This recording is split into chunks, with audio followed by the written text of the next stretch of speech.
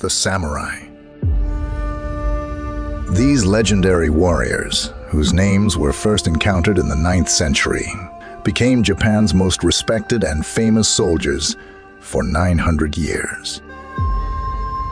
In fact, their reputation has transcended the period and borders they lived in and turned them into a global actor. Of course, the name samurai no longer resonates on the battlefields today, but it continues to find a fan base in movies, television shows, comics, and more. So, what were the traits that made them the best warriors of their time and one of the most popular figures in the world? Let's examine the extraordinary story of the samurai, who made a difference both with their martial arts and their ideas.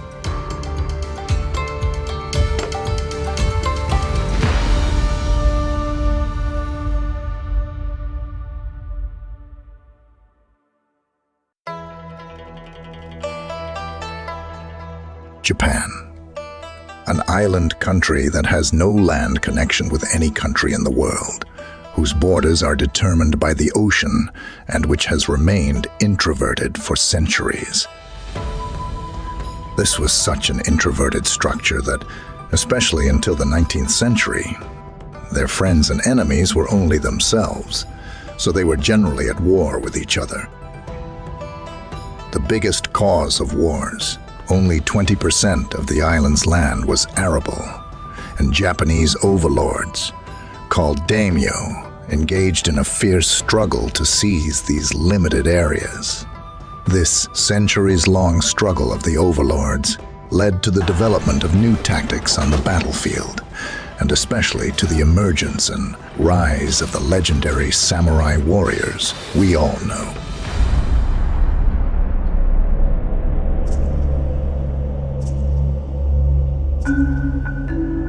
Samurai was a term for the noble soldier class in ancient Japan, derived from the word saburo, meaning to serve.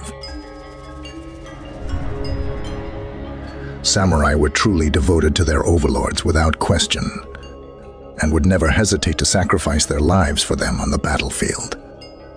They would receive the reward for these risky services in terms of position and land. The importance of the samurai increased with the prolongation of the war periods, and their overlords began to give them more privileges. These warriors rose to the top of the Japanese caste system in the following years, and became a class superior to the farmers, artisans, and merchants. The samurai even had the right to judge and kill those they felt threatened. The rights that the samurai obtained may seem like a lot in today's world, but in those days, they were thought to be highly deserved for most of the privileges they had achieved with their superior combat skills and their deeply rooted philosophy.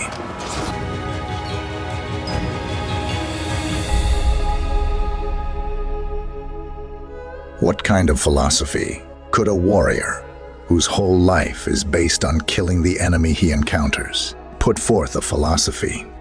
And you would not be wrong in this generalization. But when it comes to samurai, they continue to surprise us all with their different abilities. They had always built their behavior in society, their purpose of fighting, their training methods, their sword-wielding techniques on a philosophy. And they called this philosophy Bushido.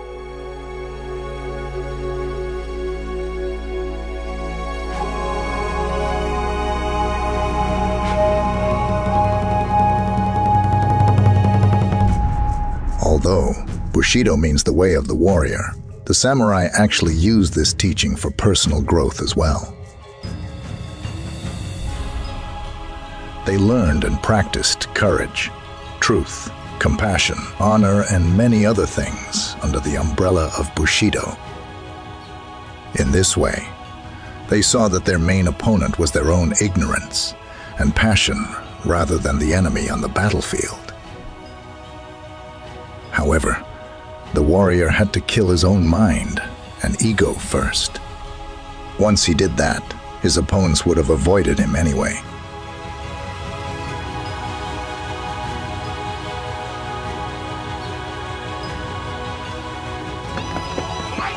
The samurai who adopted the Bushido philosophy would become war machines.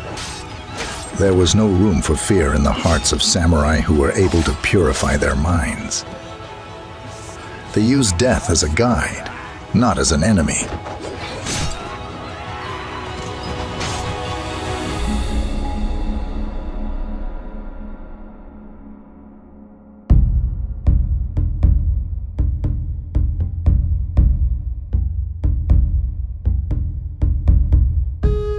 Samurai candidates would receive a perfect education from very famous and experienced teachers. The most important example of how important the choice of a teacher is the most famous samurai of Japan, Miyamoto Musashi, who started training samurai in 1605. This master, who managed to win over 60 sword fights before he was 30 years old, taught at his own school for years and trained the most dangerous samurai in the world.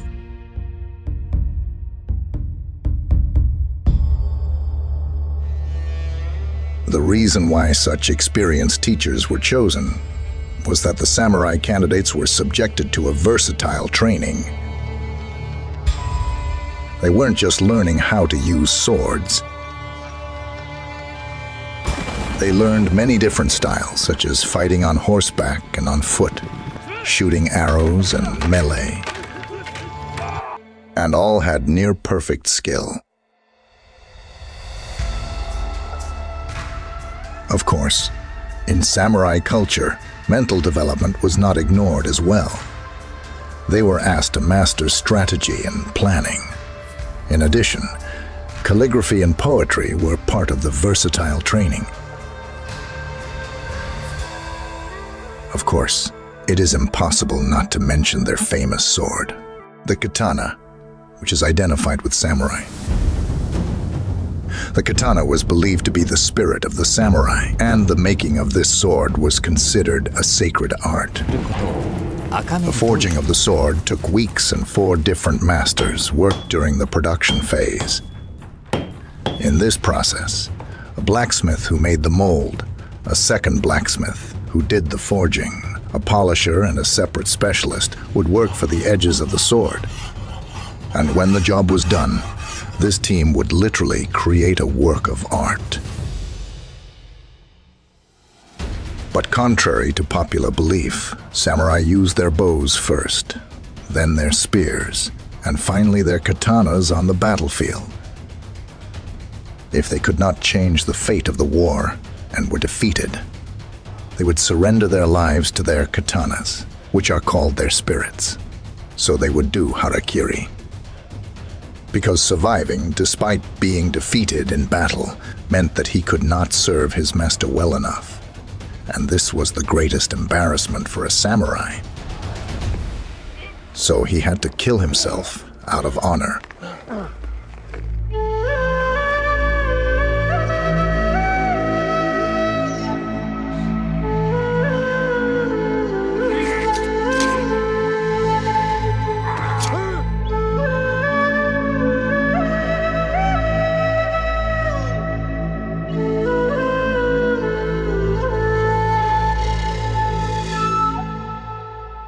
Equipped with these ethical values, the samurai not only shaped the political history of the Japanese for hundreds of years, but also provided the formation of the social moral structure.